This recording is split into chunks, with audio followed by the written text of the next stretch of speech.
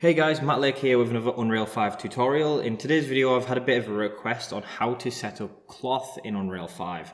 Cloth in itself is a big feature, so I'm going to do a handful of videos covering a variety of topics, from LODs, cloth properties, and differences between the chaos and physics solutions.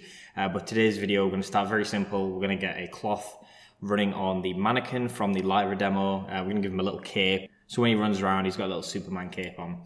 So for those not familiar, Lyra is a free demo on the marketplace. It's kind of a multiplayer shooter game. But yeah, we're just going to put a cape on one of these characters. So let's get started. So inside of Maya, we've already got the mannequin character in here. I've got a little cube on his back, which is going to represent his cape.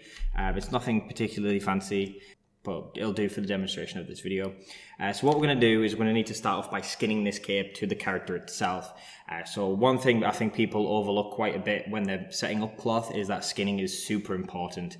Because when you paint cloth, you don't paint what is and what is not cloth. What you're actually painting is the distance the cloth can travel from its skinned position.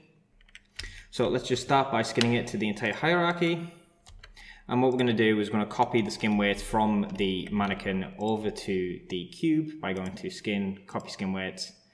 And then because we don't want to deal with any of the other influences, let's just remove all unused ones by, again, going to skin, edit influences, and remove unused influences. And if we go into the skin tool here, you'll notice we've only got the ones which are relevant to the character. So if we go to like the clavicles, you'll notice we're going to get those kind of for free. We won't have to do any manual skin work up there. But as we go down the spine, we're going to get a lot of the shearing effect and a lot of influences influencing the cape that we don't really want. So really what we want from this is basically probably about spine 5 downwards, maybe spine 4. Yeah, spine 4 downwards. We basically want to replace all of those skin weights. So to do that, we can simply go to our paint tool again on the cape. And if we lock all of the weights that we want to maintain, so we want to maintain spine 4 all the way down to the upper arm twist, we don't want the neck and we don't want the head. If we lock those, and what we can do is if we pick the highest joint we want to replace all of the other ones with, and we can just do a replace flood, and that'll remove the weights from all of the unlocked ones. So if we run a remove unused influences again, and now you'll see we've only got the important ones that we wanted, which is brilliant. So if we swing spine 4 again, you'll notice we get that much nicer effect, and we also maintain the clavicles wrapping to it, which is brilliant. So moving on from here, we need to talk material assignments. So the way Unreal deals with cloth is that cloth is applied on a per material basis. So if I just open up Unreal Editor quickly and open up the mannequin, you'll see he's got 2 material slots already.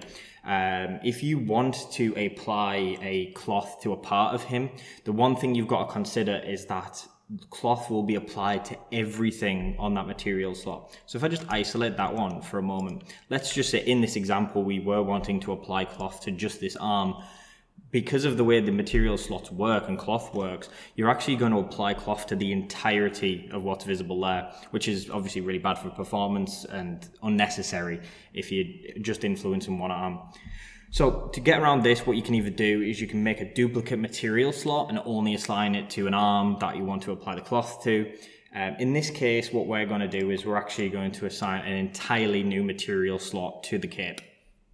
So we can do this by just open up the material editor, and I already have a nice material cape here which I can just assign to it. So when I import this now, I'm going to have 3 materials rather than 2. So now we're done here, let's save that out, export out. Just going to export to our mannequin. Yes, we want to replace. In the FBX exporter, make sure you got animation ticked, skins as well. That's probably about it, that's all you need. And now if we head over to the Unreal side, and let's do a re-import with new file, and we're going to pick the one we've just made. So we'll let that come in. It's detected the new material slot, so we want to reset to FBX.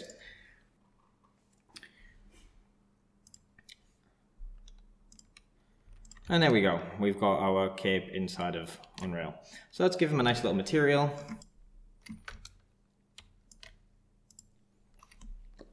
To begin making your cloth inside of Unreal, all you have to do is click on the actual element that you want to turn into cloth, right click on it, and you'll get this option to create clothing data from section, and it'll do a little drop down where this is actually making the clothing data. So let's give it a name. Let's just call it cloth cape. We don't want to remove it from the mesh. This is a optimization which I'll explain in a different video, but yeah, we'll skip it for now because we're just going to use the render mesh as the simulation mesh. The physics asset is the asset that is going to be used for collisions with the cape.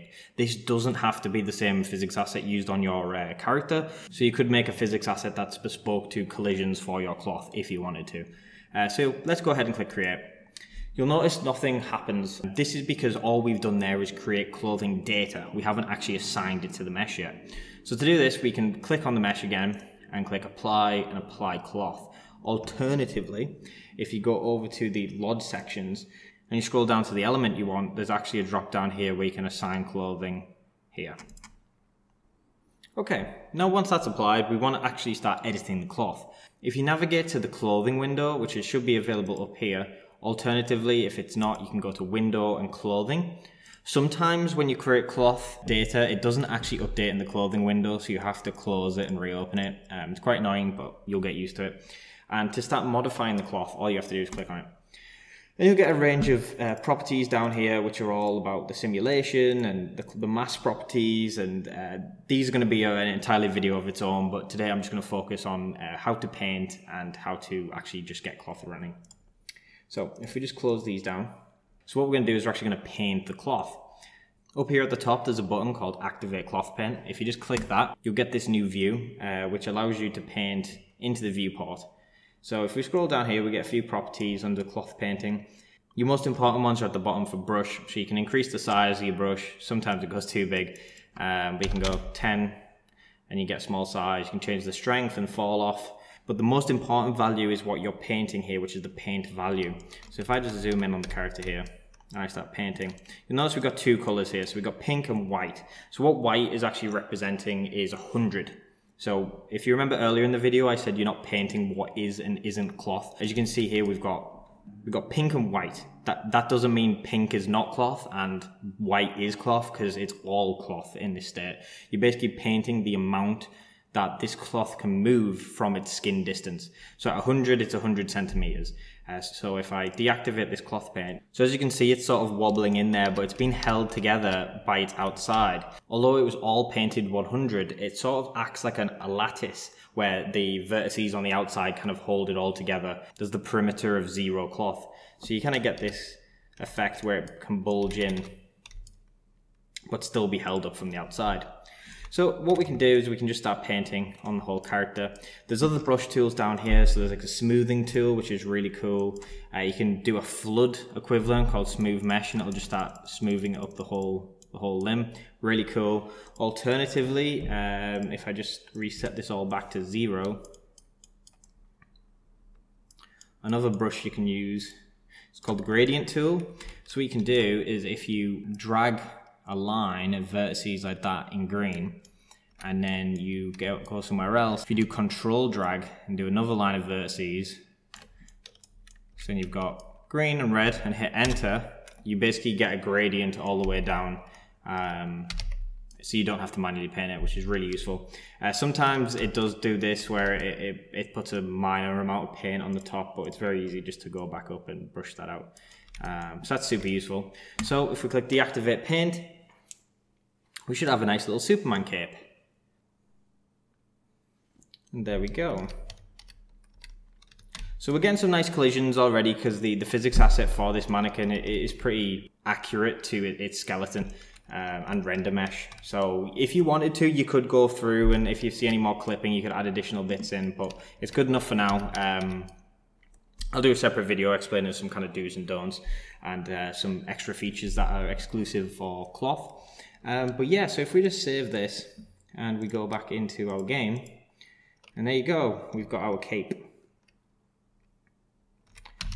So you'll notice it's kind of getting tangled up, and there's some weird effects where it kind of gets caught And basically what's happening is the simulation is stopping at that 100 units.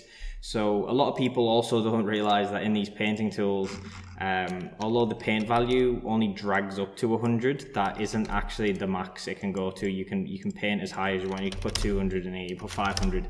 The higher you put this, the higher there's the potential for problems with things like this, where you get problems where it's wrapped around the character. But some people might like this. It might just be preferring on your style. But yeah, that's how you do a very basic setup of a cloth inside of Unreal. I'll do a separate video on the cloth properties, how to do LODs, and how to do simplified simulation meshes. But yeah, guys, hope you learned something. Feel free to reach out to me on Twitter, MattLakeTA, or comment below. I read all the comments. See you in the next one, guys. Bye.